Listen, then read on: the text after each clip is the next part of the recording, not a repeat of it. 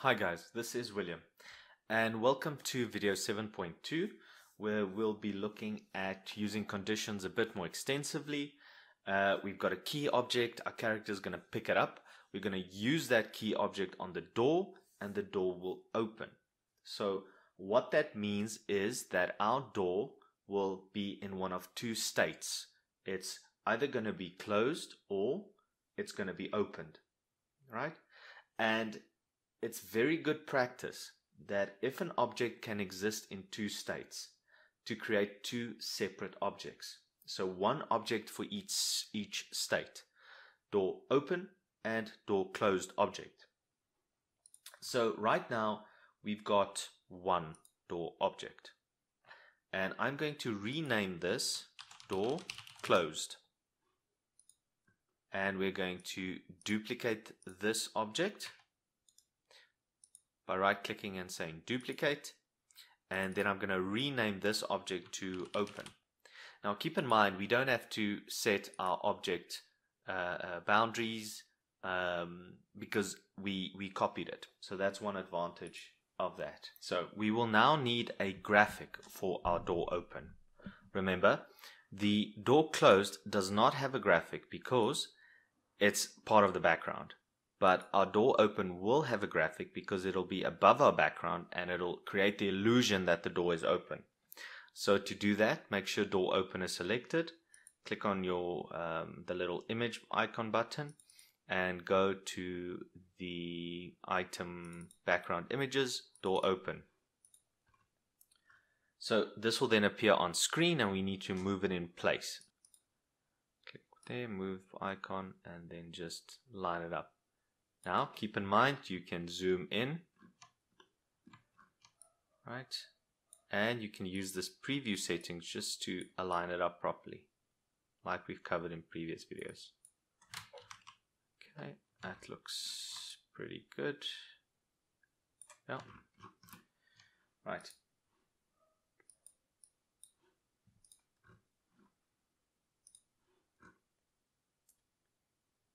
So now let's play our scene. And you can see the graphic already shows. There's a bit of an issue with the alignment here with the draw order, but we'll fix that later. But firstly, you can see that the door is showing, which we do not want, right? Because it's not open yet. So let's create a new condition to keep track of that. Okay, I'm going to click on my door open object and I'm going to go to conditions and create a door is open condition, which I'll set to false. Now we'll set the evaluating condition for this to that condition we created. Okay, so door is open is false in the background. This keeps track of whether the object is active or whether it's alive in the scene. Door is open is false, as you can see here. So it means that this graphic will not be displayed. Okay, we can look at it. Perfect. It doesn't show because the door is not open. Okay, so this object should not be active. So now let's quickly remove all the actions already entered here, because remember we copied from this object which had a bunch of interactions here, but we don't want that here. So I'm just gonna remove all of these, my door open object, so it's empty. Okay, so what do we want to have happen? We want our character to walk towards the key, pick it up, it's added to our inventory, and then he drops it on the door. Now look what happens here. Door closed, actions, use key with door, key dropped on door. So at this point we want to change that condition we created, door is open, to true, because we have the key, we are dropping it on the door, which means the door is now open.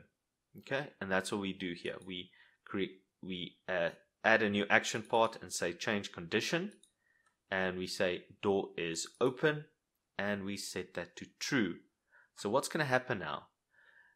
When this is true, suddenly this object, door open, will not be false anymore and it'll become alive in the scene. It'll be, okay, so this should be active now, and then the door open will display. So let's play our scene and let's take a look if that happens. Okay, so the door is closed, right?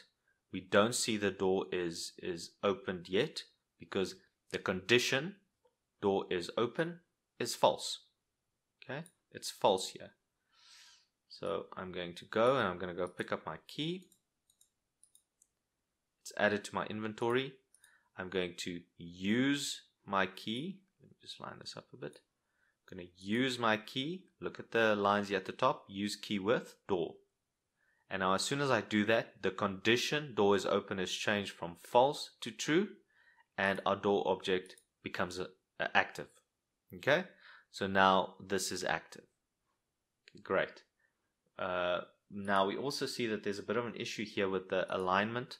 Okay, so and that's got to do with the object center. So first I'm just going to click door closed and just set the object center, because remember we covered this in previous videos.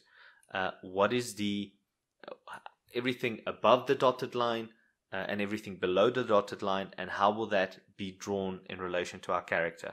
Okay, so everything below will be drawn at the back. Everything, if the character is here, it'll be drawn in the front.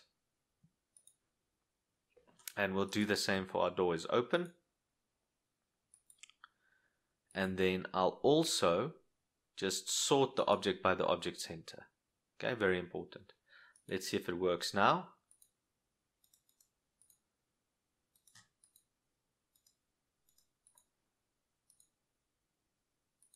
Yes, looks good. Okay.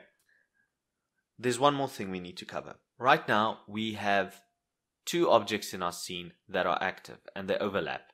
Because remember, when we activated the door open, we didn't deactivate the door closed hotspot. Okay, so both are there and they exist in the same space. To prevent issues, it's important that you deactivate the door closed then.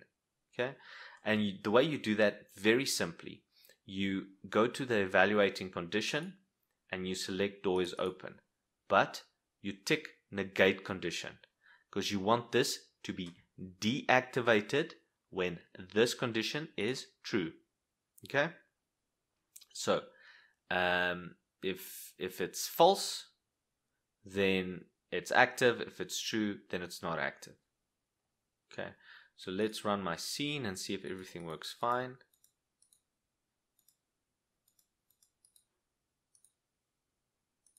Perfect. And that is it. Right guys, see you in the next video.